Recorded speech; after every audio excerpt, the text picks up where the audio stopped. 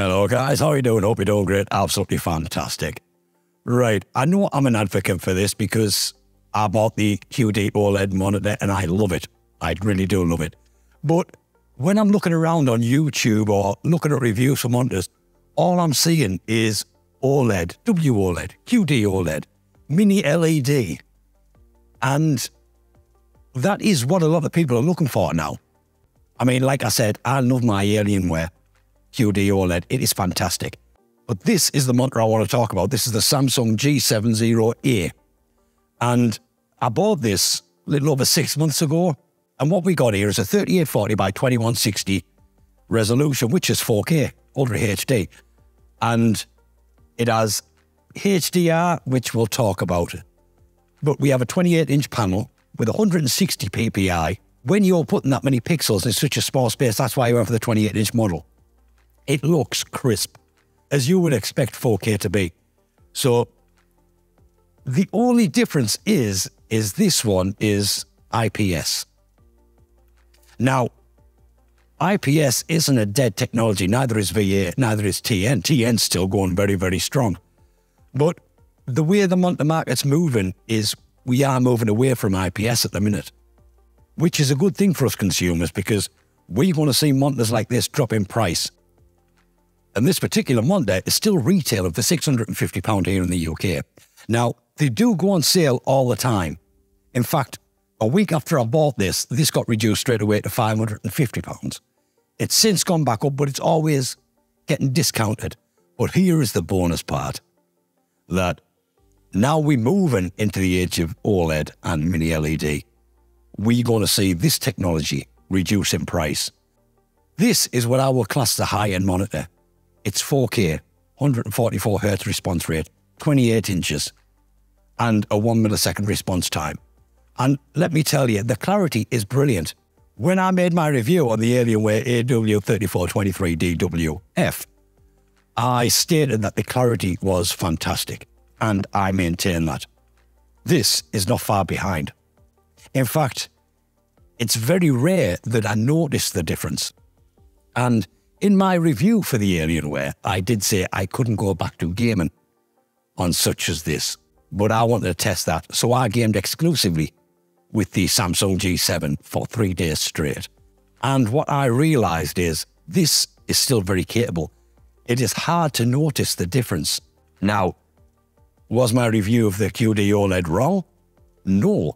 Was my assumption about being so much better than the G7 wrong? I think so.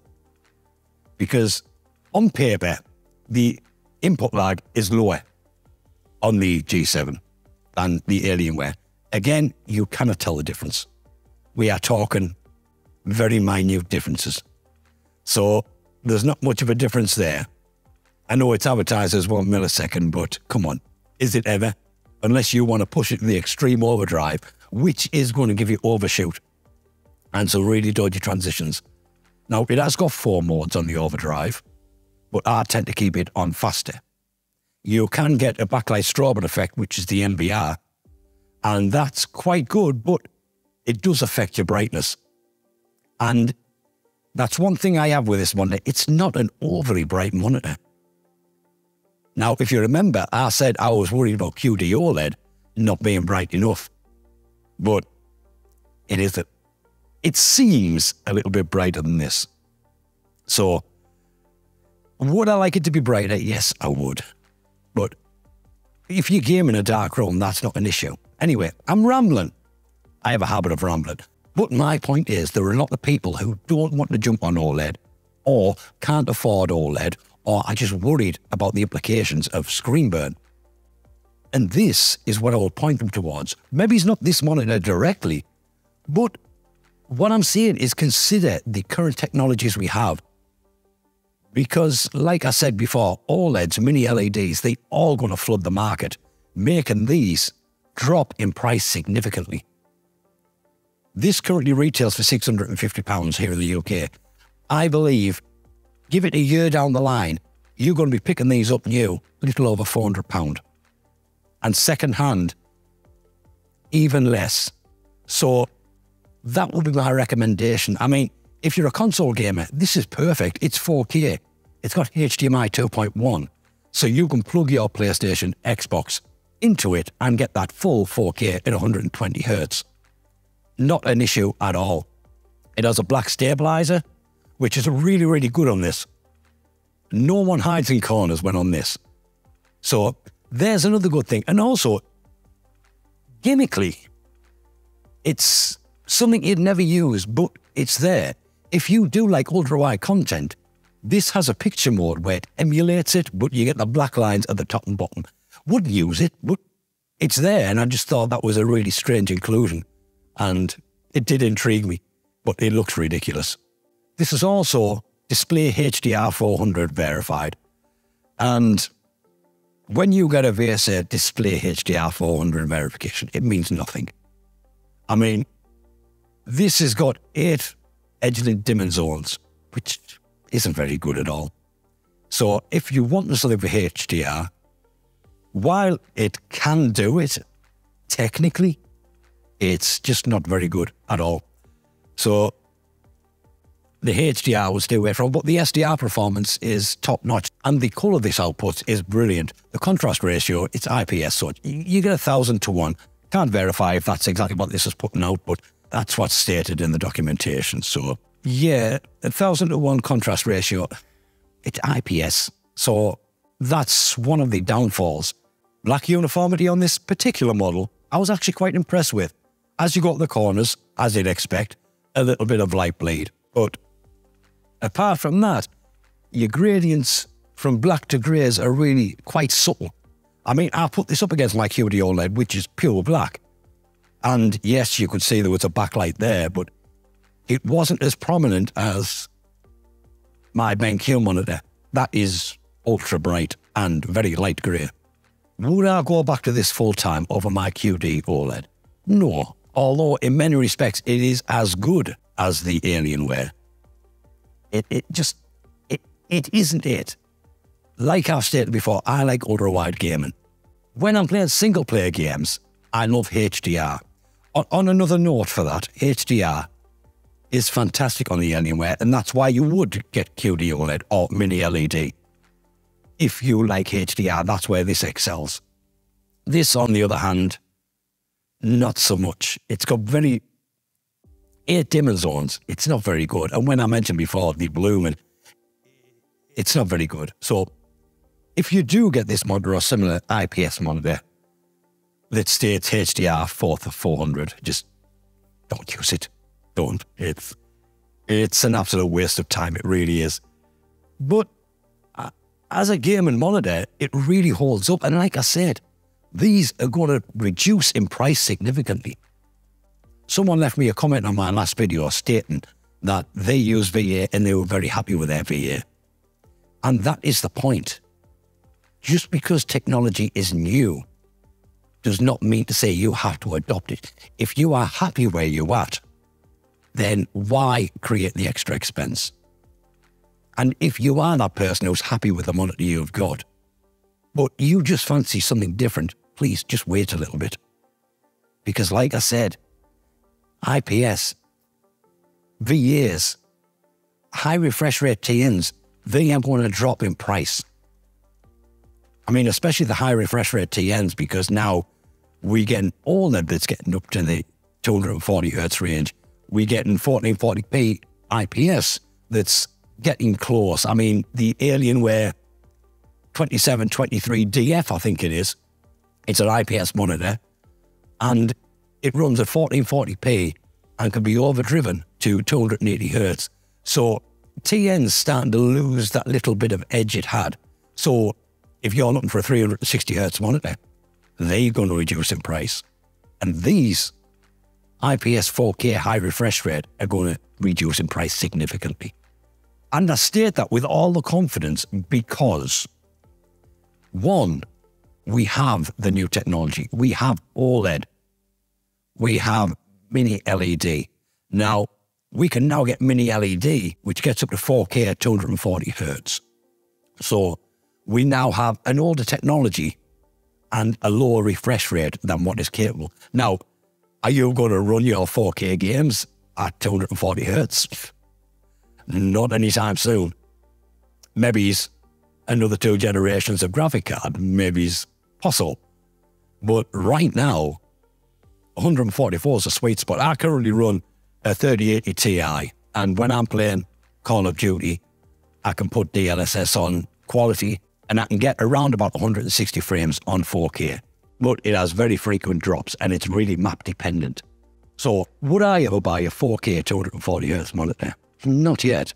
Considering when they come up, the prices of them are ridiculously high. And if I'm not going to be able to utilize them 240Hz in 4K for another, let's say, 2 years, it would make more sense to me to wait for the 2 years when a lot of other companies have brought out 4K 240Hz and pick them up for cheaper.